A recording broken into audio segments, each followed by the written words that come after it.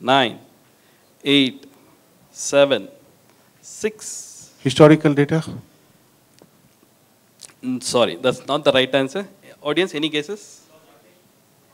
Statistics. Who said statistics? Yes. She's got the right answer. Yeah, the right answer is statistics. So I guess you're the first audience to get a goodie. Congratulations. Make good use of it. It will be useful for your reading and writing. So. Right. So we'll go to team B. The question to you is, which of these is the third level in the TMI model? Time starts now. Optimization, integration, management, or define.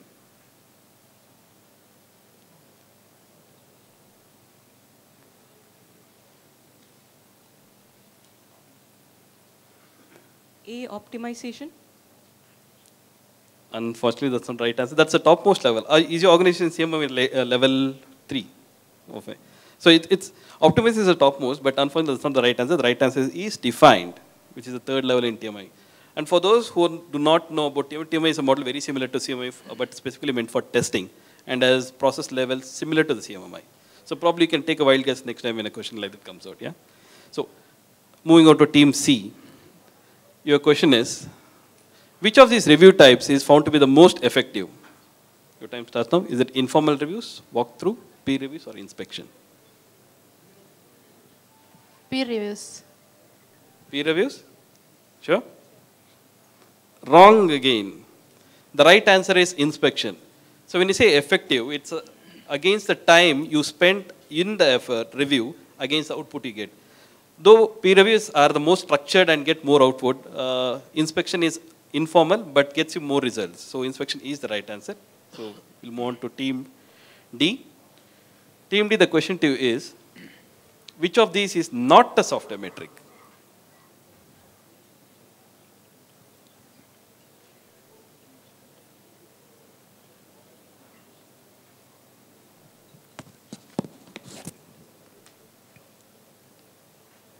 Is it lines of code, cyclomatic complexity, function point analysis, or code reusability? Source lines of code. Are you sure? HCL has a strong metric system, I believe. No, unfortunately, the right answer is audience. Any guesses? Who said? Yes. Why is it function point analysis? Can you explain? Exactly. The rest of them, though they are raw data, they can be used as a metric, though the basic of data, but function point analysis is a metric where which you find out the effort to test or do an test execution. I guess we have a goodie for them. Can you come up also, please? I mean, yeah. So, moving on to team E. We also have Julian participating in the event. We have some audience questions. Probably could pass some to you. Yeah. So, team E. The question to you is, which of fuzzing is a form of what? Your time starts now. Fuzzing is a form of what? Absolutely wonderful. Yes, it is destructive testing. Give them a big round of applause, please. Do you do it in your organization? How did you? So probably you could explain for the benefit of others. What do you do? Are you able to hear him? I guess the mic is not working. You can use my mic. Using values which are not defined for the application beyond the limits, those all come under fuzz testing. Correct. And what are the applications? Why do you use fuzz testing? Where do you use it?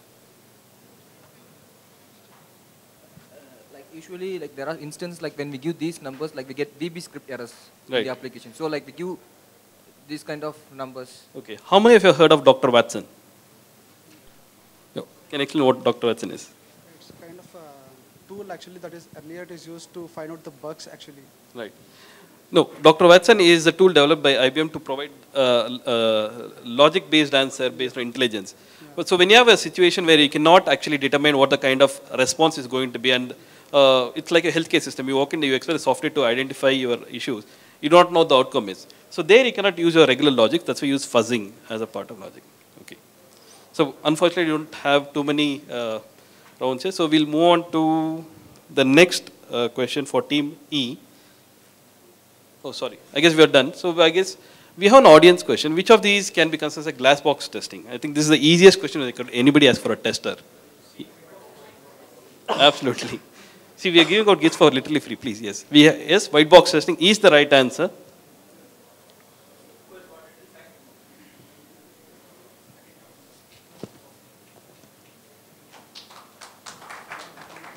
Okay. So we'll now move on to a little bit serious stuff. So probably we'll now officially come to the end of the round one. So probably I think we should take stock and then announce the scores. So Praise, do you have the scores at the end of round one, please? Okay, so at the end of round one, Team E is leading with 20 points. Team B is at second position with 10 points. And Team A, C, and D have yet to open their account. But way to go, guys. You can catch up. I guess we have a tiebreaker with all the other teams. Huh? Great. Great. So we'll now move on to the next round, which is our audiovisual round. So we have 3 rounds here. So the first 2 are the visual rounds where you get a pictorial and you have to identify and respond. The third round is the video round, right? So we'll move to the first round of the audiovisual round. Yeah. This round is on testing models. This should be fairly simple to all you guys who worked on processor models. So the first question to team A is, name the SDLC model depicted below. It can be any more easier than this.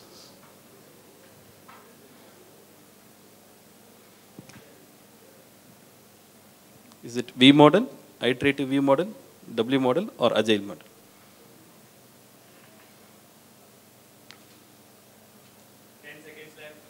9, 8, 7, 6, 5. Is it iterative V model?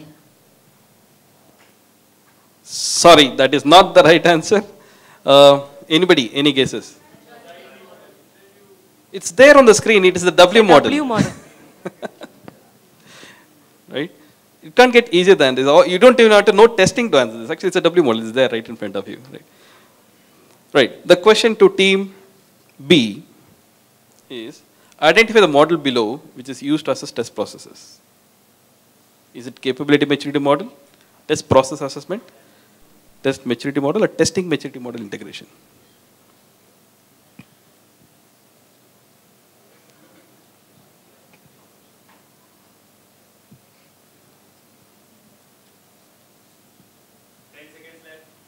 Nine, 8. Test maturity model integration. Are you sure? I'm so sorry. But it's the right answer. It is the right answer. Yes, I did give the answer just a few minutes back. It is test maturity model integration. Right. Team C, are you ready? Right. The question to you is, identify the testing type based on the quadrants below. Is it cloud testing? Is it agile testing, database verification, or mainframe?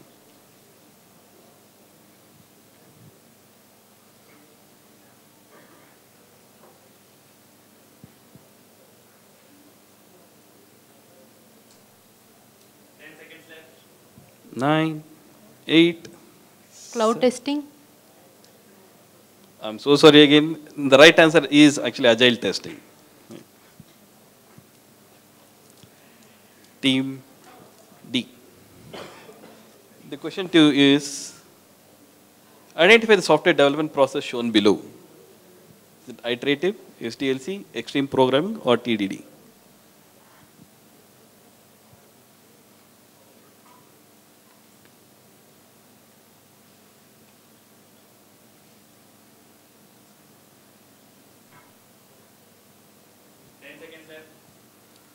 Nine. Absolutely right. Give them a big hand, guys. It is test-driven development. Congratulations, HCL team. So we'll move on to the next cognizant theme. The question to you is, identify the depicted software product quality model. Is it ISO IC 29119? Is it 2001, 9126, or 17025?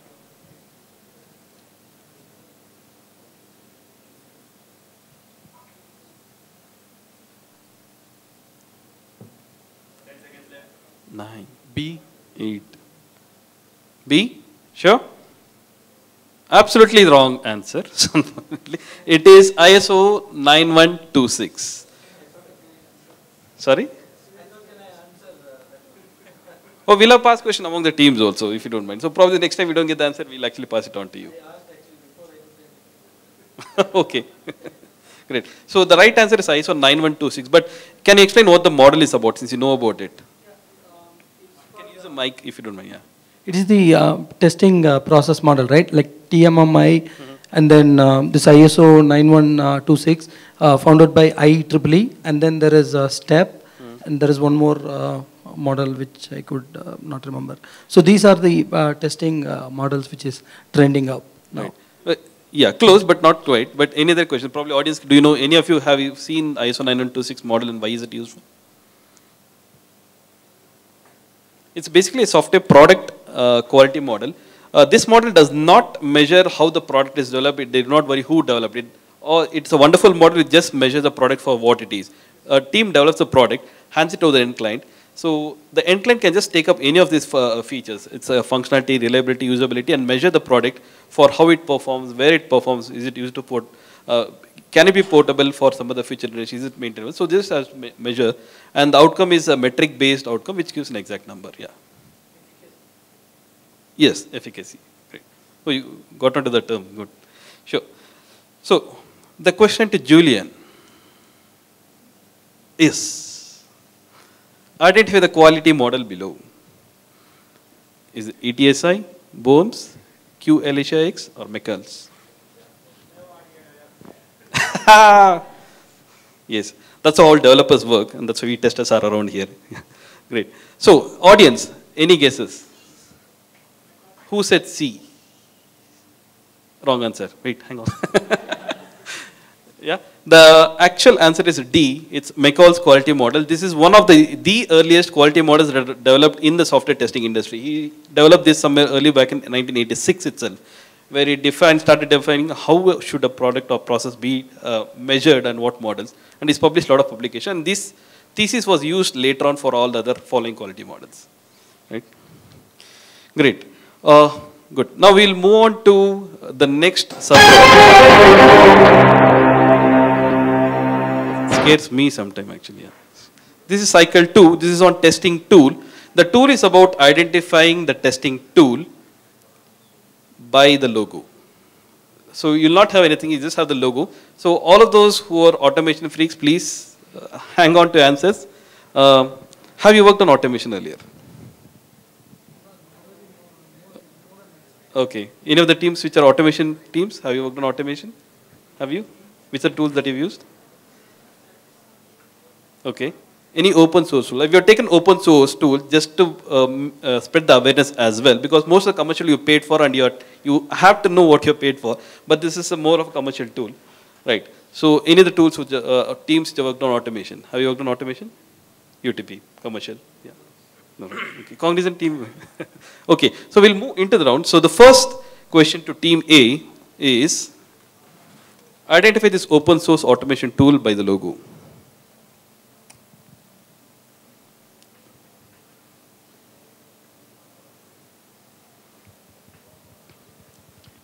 Still have 20?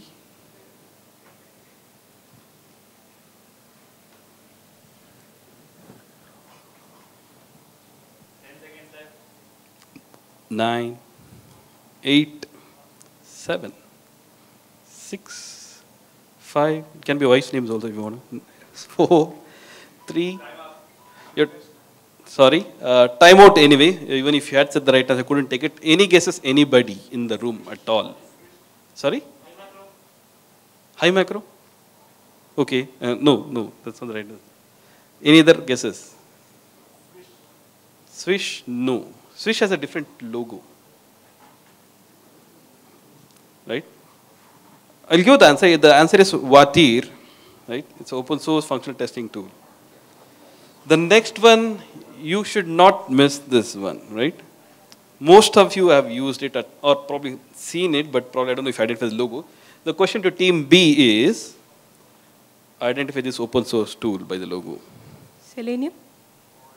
No, that is not the right. Yes, but why is it under a testing tool? Can anybody answer? Yeah. Absolutely, yes. It is actually a more of a development tool, but it is start gaining popularity as a testing tool as well. It is SOAP UI. So don't go by the starting names. This one should be easy. I mean, I don't know even if you can guess by the starting alphabets. So try your luck. The question to Team C is, identify this open source automation tool. Take your wildest guess if you want to.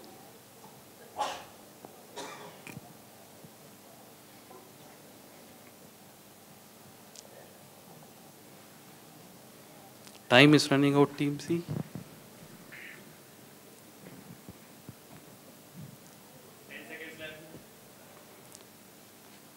Yes. Rational robot.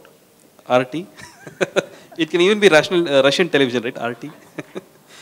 Sorry, that's not the right answer. Any guesses? Anybody? Absolutely, Telerik. Oh, but yeah, I'll pause on the question. Probably. Yes, the right answer is Telerik. Which team? Which company are you from, please? Which one? I couldn't get it. Okay, great. So I guess you try out all the automation tools, right? Yeah. Okay, you are prohibited from answering any more questions now, right? I can't give out all the questions to you.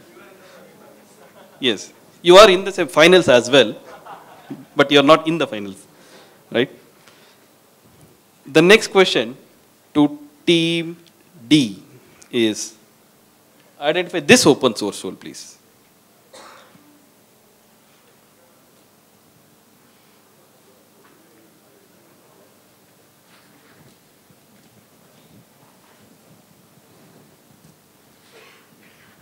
Saroja.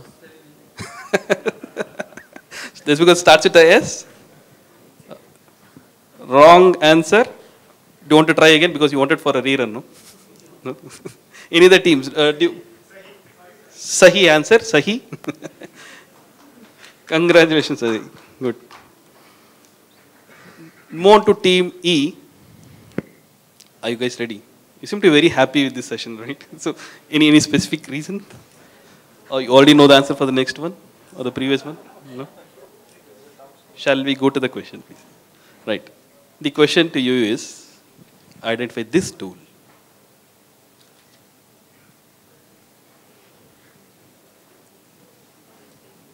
You can't even guess the name also, no? There's no starting letter here.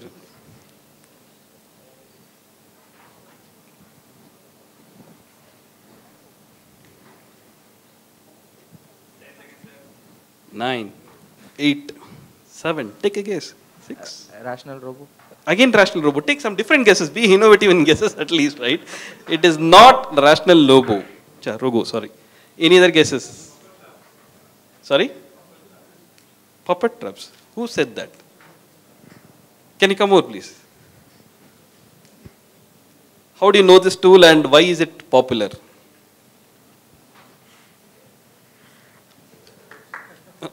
Don't feel sorry that you answered. Recently, I was just piloting an automation tool, and I just come across these things and just have gone through their site. So what is special about this tool? I didn't much explore into that actually. I think it's a UI based this thing. It is, but this is touted to be one of the top 5 upcoming tools in the industry, right? And it is one of the recently developed, probably not more than a year old if I remember right. Yes, the right answer is Puppet Labs, and congratulations on your gift voucher.